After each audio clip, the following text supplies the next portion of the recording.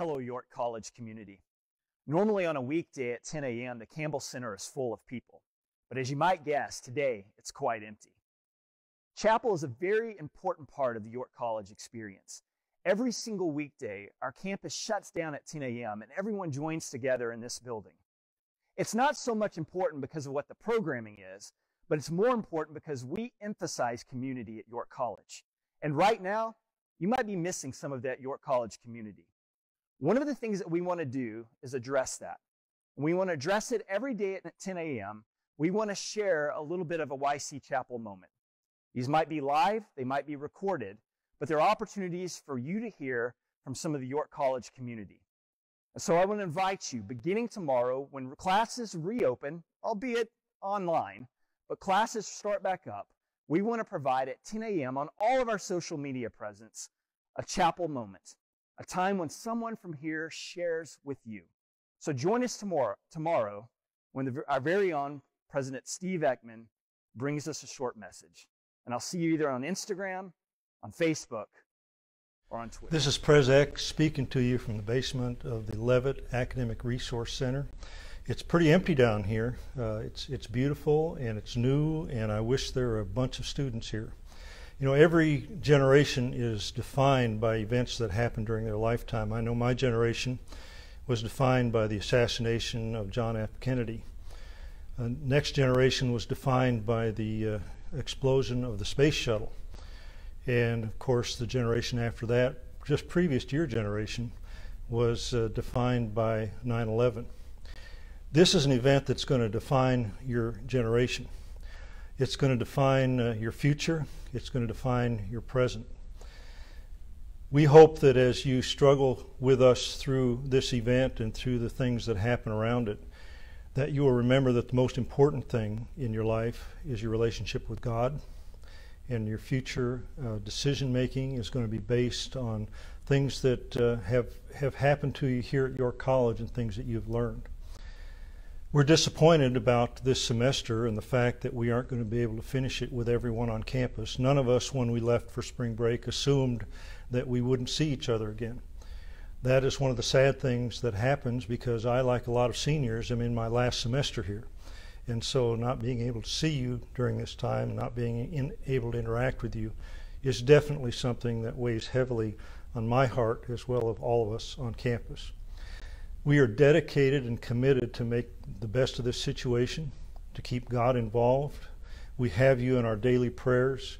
We hope that everything that is happening through online education and that is happening in your life through events at home are helping you to grow stronger and helping you to be better servants of God. Anything we can do to help that situation, we want to certainly be a part of. We want you to contact us. We want you to keep in contact. We want you to check your emails. We want you to think seriously about your future. And we want you to come back in the fall. Fall is going to be a homecoming here. Not just a homecoming for alumni coming back, but a homecoming for students who will not have seen each other in quite a while.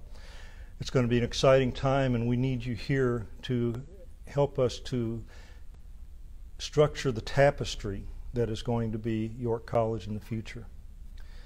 We love you. We miss you. We want you back. And we want you to continue to pray for York College as we pray for you. God bless you all.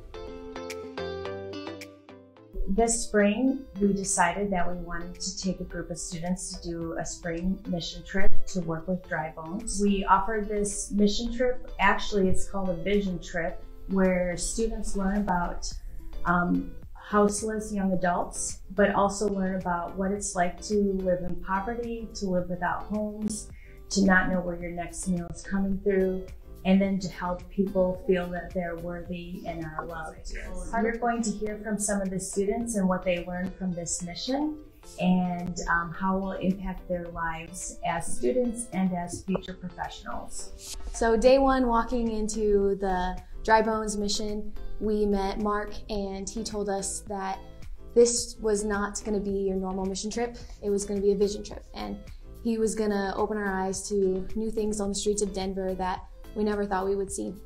Something that I learned right away when I started talking to the homeless was that everything that I've ever learned about homeless people was wrong. I would be talking to someone and they'd ask about my life and they'd ask about what's important to me.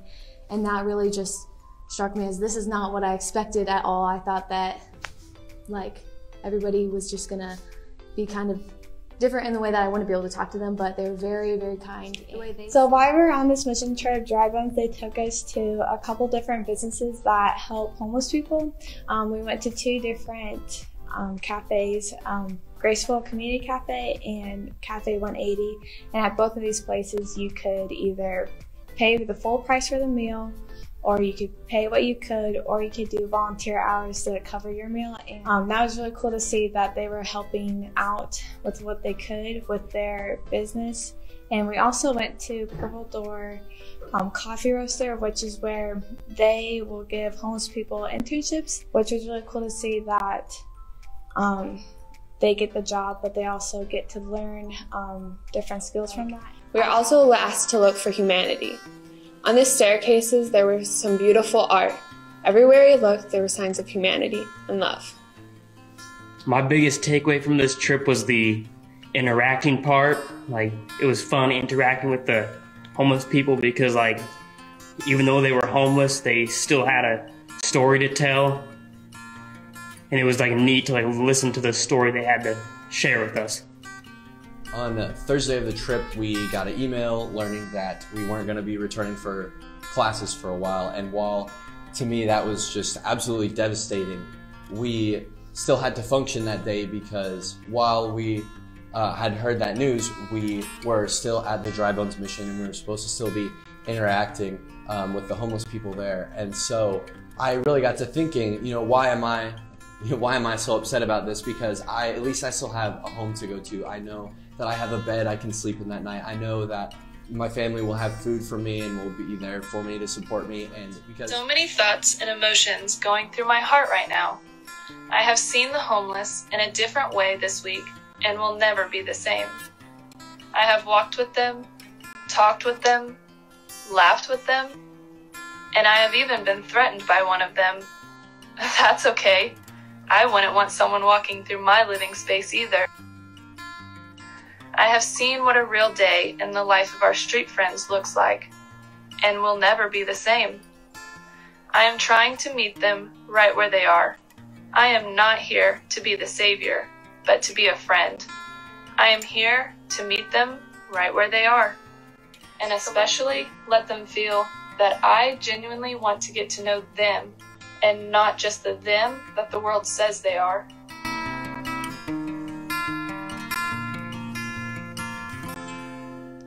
Good morning, York College, and welcome to our daily chapel chat. I think it goes without saying that York College is a special place. And what makes it special is you, our students. You guys are York College. You guys are campus ministries. You guys are the arts. You guys are Songfest. And for a lot of you guys, you are Panther Athletics. Now it's time, York College, to be the light. Now it's time to persevere in the face of adversity. Now is the time to be, as our track and cross country teams say, kia kaha, forever strong. York College, our God is bigger. We are going to get through this together. Now it's up to you. Go. Go do. Go be. We love you guys. My God is a way maker. Good morning, YC, from all over the world. Whether it's morning, noon, or night, wherever you're watching this, know that you are loved and you are missed on this campus. I'm humbled and honored to be able to give you a chapel moment this morning. And my God directed a stone from David into the dome piece of Goliath. That's the God that I serve. Delay does not mean denial. Whatever's being delayed right now in your life doesn't mean it has to be denied. Adapt. You're going to have to adapt right now. What can you learn in this moment that you weren't capable of learning before? Allow God to show up in your life and help you overcome. My God is a way maker, even in times like this. Embrace it, adapt, overcome, and know that in this moment, that in this part of your legacy, you allowed God to show up in your life. All right. Hey, YC, how's it going? My name is Christian. I'm a senior, so shout out to the class of 2020. This has been a rough year for us, just not being able to be with you guys. So I want to encourage you guys as we go through and as we navigate this new normal, that we remember that even though we can't see the road ahead of us, we know that God's in control of it.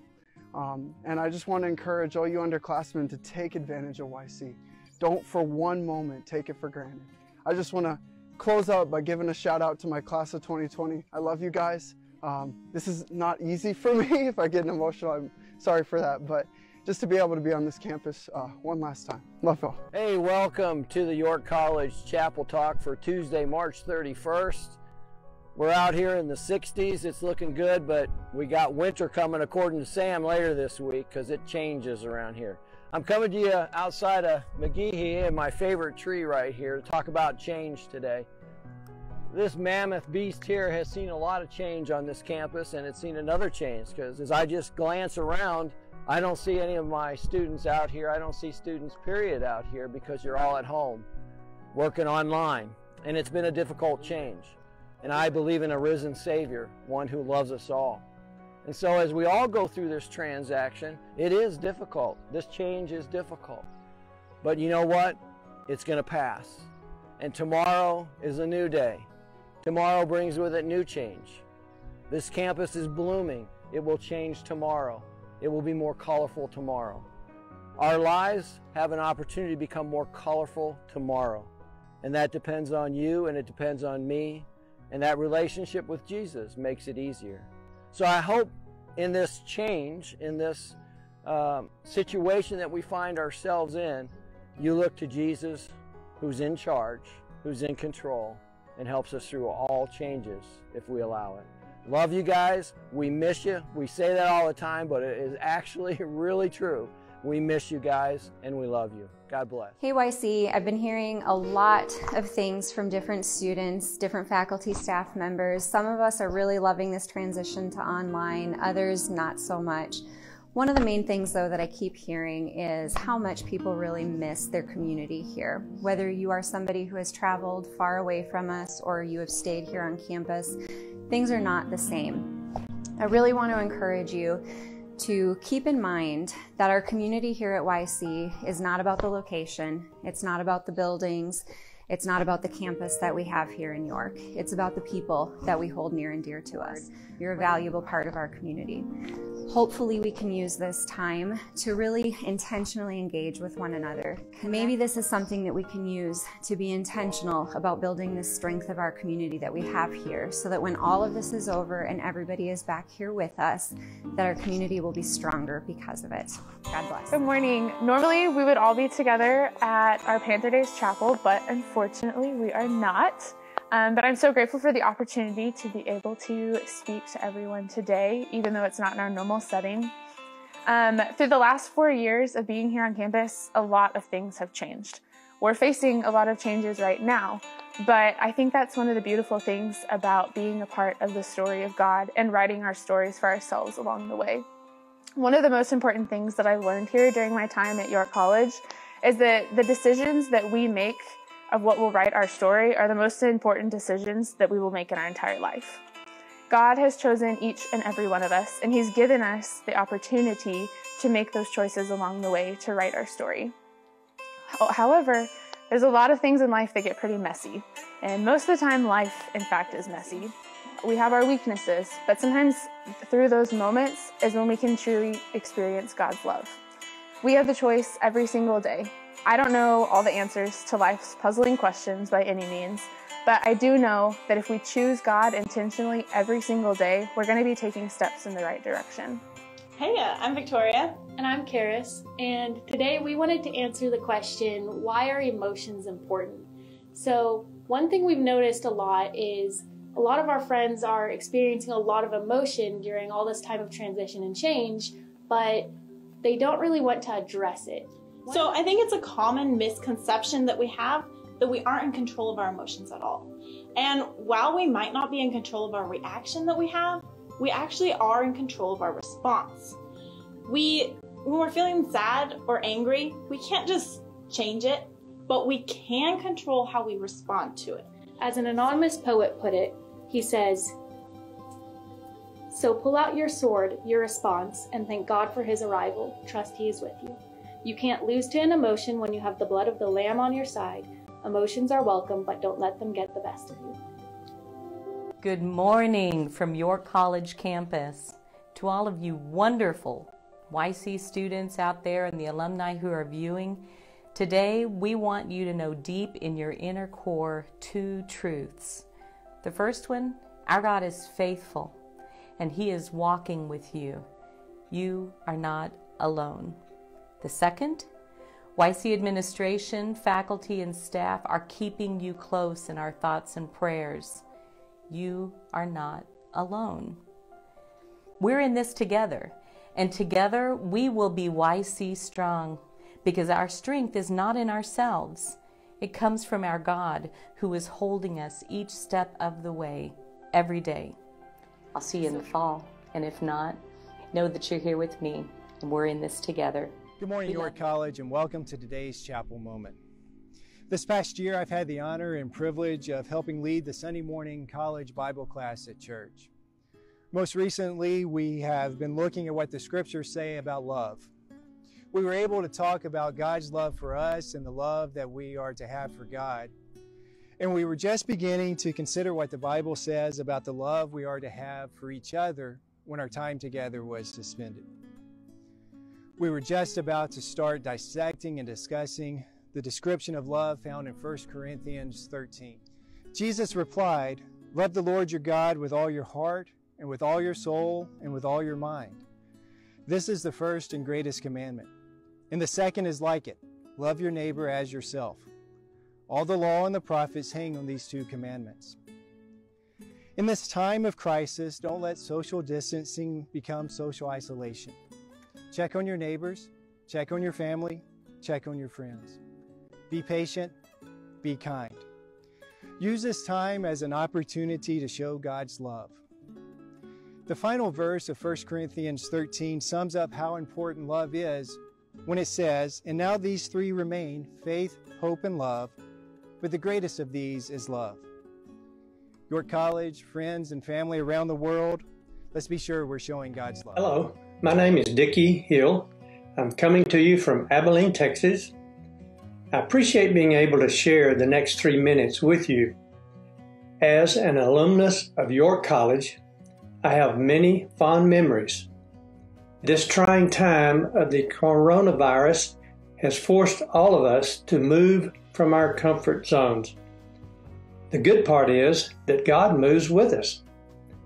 As we know from 2 Corinthians chapter 1, verses 3 and 4, God is the God of all comfort. It concludes by stating, "So that we can comfort those in any trouble with the comfort we ourselves received from God."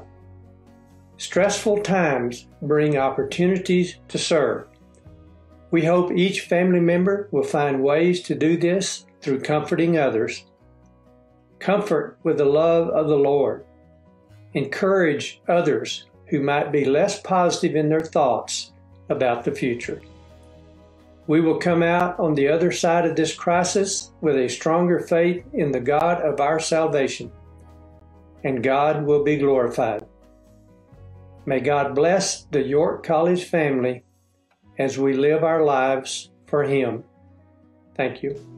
Good morning, York College. Welcome to our York College Chapel Moment. Some of you don't know me, so I'm going to introduce myself to begin with. My name is Curly Cox, and I am the assistant softball coach here at YC, and I also teach a few classes in education. The girls on the softball team call me Coach Curly. Is that you have to be willing to take a risk. You have to take a risk every day you walk in a classroom. It's usually something you don't know, and the teacher or the professor's trying to teach you new things. In sports, you have to be willing to go out and you have to be able to put yourself on the line every day. I found that when we come up against difficult things, those are the times that we need to take a risk. We need to take a risk for Jesus. We need to take a risk for our profession and our academics. And I pray that in your journey, as you sit at home doing your classes and being with your parents or whatever it is you're doing, staying in the house, not getting to go out, I pray that every day you show up, and you don't just sit in the bleachers, but you show up to your classes, you show up to being a family member, that you give your very best, you do everything that you need to do to make yourself or help yourself be successful. And last of all, don't be afraid to take risks. Make sure that they're good risks for what you're trying to accomplish, but don't be afraid to take risks. And most of all, don't be afraid to take a risk for Jesus. Thank you so much. Have a great day. Hello, York College. Donald, so what are you doing with your life? Now, right now, you're probably thinking, oh, I'm just staying home, waiting for the crisis to pass, just wasting time. But every crisis brings an opportunity. You see, we like to establish our little routines, and we go through our life day by day, just following the routine, seeing what's next on the schedule. It's when crisis enters our lives and shakes things up, shakes up our routines, and makes us take a look at what we're doing and why. So make the most of this time. Catherine and I spoke to the choir a while back, and I said, you're going to remember this semester the rest of your lives. You will tell your grandchildren about it. So make the most of it. You don't want your grandkids to be asking you, so Grandma, Grandpa, tell us what you did in the great corona crisis of 2020. And you respond, I played a lot of video games, binged a lot of Netflix. Have you heard of the Tiger King? No. Take this opportunity to do something worthwhile, something meaningful. Write some letters, real letters with an envelope and a stamp to people that you love. Read some great literature that you've always wanted to read but never taken the time to get into. And of course, focus on your spiritual life. Spend some time each day in focused silence before God. Read Scripture, but instead of reading it to pass a test or complete an assignment or to check off your daily to-do list, really spend time pondering its message and letting it fill your heart. Each day is a gift from God. Don't let a single one go to waste. I look forward to seeing you in the fall and hearing what you've done with this time. Good morning, YC. On behalf of YC Alumni Love, we miss you and we're sorry for this time when we can't show up and help remind you how much you're cared about. I, for one, was looking forward to Waffle Day and those fine quality waffles we're going to have together. But this morning, I want to give you a little peek behind the curtain and share the formula for YC Alumni Love, because for one, it's not a secret, and two, there's a greater purpose for it. If the execution hasn't been made clear, we want to remind you on a regular monthly type basis that you are cared about.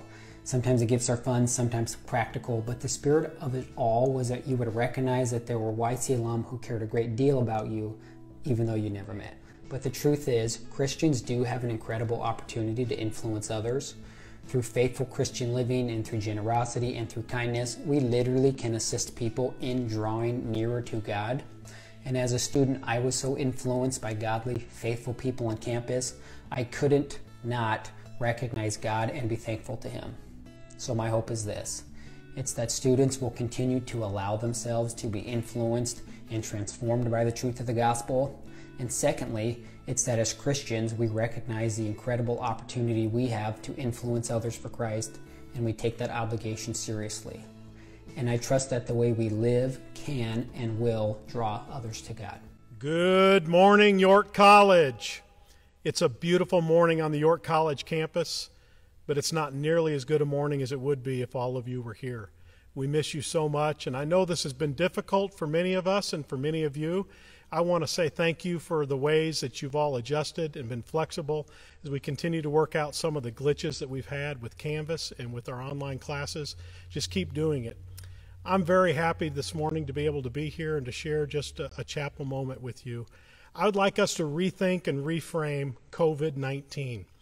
COVID-19 stands for coronavirus and all of those things, but I want us to think about it in other ways, and that is the COVID. I think it should stand for confidence of victory in difficulties.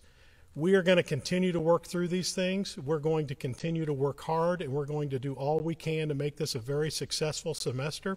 I appreciate all you're already doing for all in that regard. And I've got to say this too, that when I think of these difficulties we're going through, I'm reminded and encouraged of the words of Peter when he talks about a living hope that we have in Jesus because of the resurrection of Jesus Christ. And that living hope begins today. It doesn't begin after we die. It begins now. We can overcome this. We can be victorious, and we're going to have a great semester. I miss you all. I love you.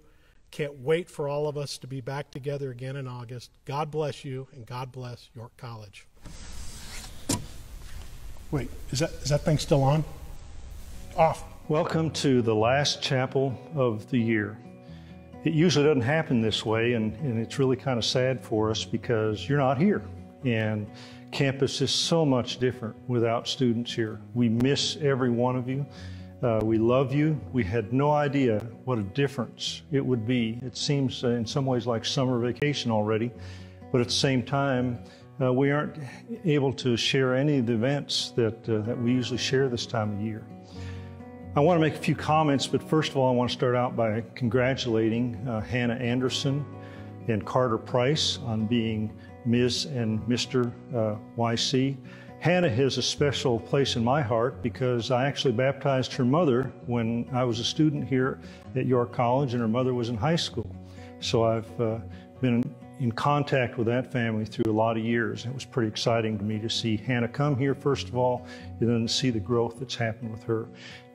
Carter, of course, we're just so proud of him and all his accomplishments, both in athletics, academically, and also for keeping Ignite Excellence going. So congratulations to both those people. And I wish we could have done something in front of all of you to where they could have received the kind of recognition that they deserve. As I've been thinking about what we've been going through this semester, I've had lots of thoughts, as all of us have. A couple of them that I want to share with you. First of all, I've lived a long life, and it's been a very positive life, and God has really blessed me in a lot of ways. But I've had a lot of things go wrong. I know what it is to be injured. I know what it is to be in car wrecks. I know what it is to have financial setbacks. I know what it is to have marital problems. I know what it is to lose close friends or to have problems with employees or coworkers that kind of mess you up and make you feel bad and make you go through some real downtimes. But the good thing about living as long as I have and having that kind of experience is the fact that I can always see the end. I can come through it and see where God has blessed me. You know, you can never see God in the moment, but you can also always look back and see His footprints in everything that you've done, in every place you've been, and see how those footprints have supported you and guided you. And so we aren't destined by our experience, but we are shaped by them. And I just want to encourage you through this event that you're going through. It will be a memorable experience the rest of your life. It will be something you always think about. It will be something you tell your kids and your grandkids. It will be something that has always impacted your life from this point onward. But at the same time, it doesn't necessarily have to shape you. It doesn't have to define you. And I think about that a lot because I think one of the great things that come from being in a relationship with God for so long is that you can always see Him at the end of the road. I always know that no matter what happens to me, that eventually it's going to be okay because God is always there. He's always a part of my life. He always gives me direction. And if I spend more and more time with Him, listening to Him and listening to His will and reading His Word, I find out that there are things in this life that want to defeat me, but they won't because of that relationship. I want to encourage you as you go through this and as you go onward. I've been concerned about this society that we're in because we can't seem to have any silence in our life. When I see you walking around campus with earbuds in, when I see people driving down the road with earbuds or the radio turned up, I realize that what we have done is we've replaced quiet reflection and thinking about God with noise. And sometimes that noise is needed. Sometimes we need that distraction. But many times, I wish we would just take the noise out of our lives and we'd be quiet and we talk to God and listen for His voice. I hope that during this time that you have so much time on your hands because you can't go to movies, you can't go out and do anything, you can't meet with friends, that you will find some time, first of all, to be quiet and just think about the relationship with God and what it means. And that you'd also take time to get into His Word and that you would use His Word to help guide you through what's coming up next. You can use this time of your life to come out a better person, one that is more dedicated, one that is firmer in your belief, and maybe if you don't have a belief, that you can find one. I really hope that and pray that for you as you go forward. You know, Jesus said in Matthew, He said, "Come to me, all you who are weary and burdened, and I will give you rest." It seems like a lot of times we're looking for rest, we're looking for peace, we're looking for it in so many different places. But the real answer is in God. And I hope that comes out of this time that you have by yourself right now. But also, as we end the semester, it's always my concern that you think about your future. You think about what you're going to do and where you're going to go and who you're going to be with, and all those things are important decisions. I miss sitting and talking with you. I got a note today from one of our students who said, "I miss the fact that we haven't been able to sit in the cafeteria and have lunch together," because she said, "I'll never be able to do that again." She's graduating. And that kind of hit me strong, because there are some of you who I will never see again. And that's saddening, because we've built a life together, we've built a community together, and those things will never, never go away. They will always be part of who I am and who you are and who we are as a body. Finally, as I always say at the last chapel of every year, that I hope that you are blessed as you go forward. And the priestly blessing from Numbers chapter 6. May the Lord bless you and keep you. May the Lord make His face to shine upon you and be gracious to you. May the Lord turn His face toward you and give you peace. God bless you all. And so I thought there was no better way for us to join in the prayer chapel on this Friday than to hear from the York College Concert Choir under the direction of Dr. Clark Roush performing "There Is a River."